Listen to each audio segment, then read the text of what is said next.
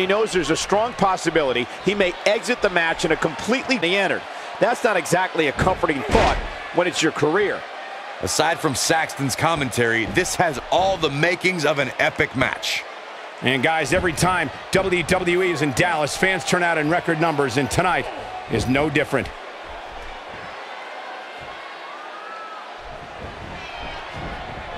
Tell me your thoughts on Finn Balor. What do you expect his approach to be here? It's still early, but I really like his chances here tonight. He certainly looks more focused than I remember seeing him in recent weeks. Well, in this world, you got a chance to make a national impact every time you step inside the ring.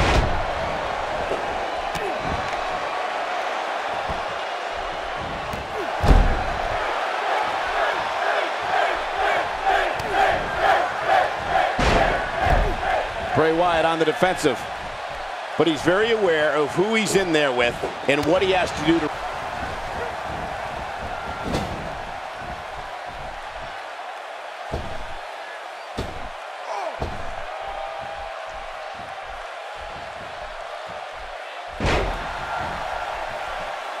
There may not be a more heartless individual than Bray Wyatt.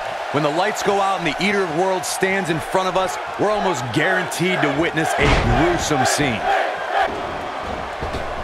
There's that. Bray Wyatt can hold millions of people around the world in the palm of his hand, and that's what makes him such a harrowing figure.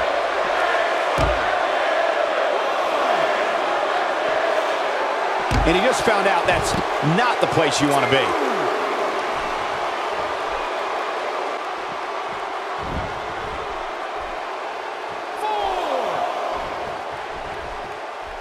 Look at Finn Balor here.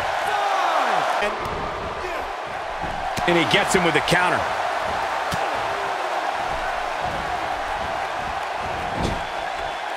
Taken down with authority. He's definitely tapped a power source. This is some great offense by Finn. Bray Wyatt looks like he's really struggling right now under the pressure. Bray Wyatt, and there it is. But did he go for it too early? Things do not look good for Finn Balor. Still trying to...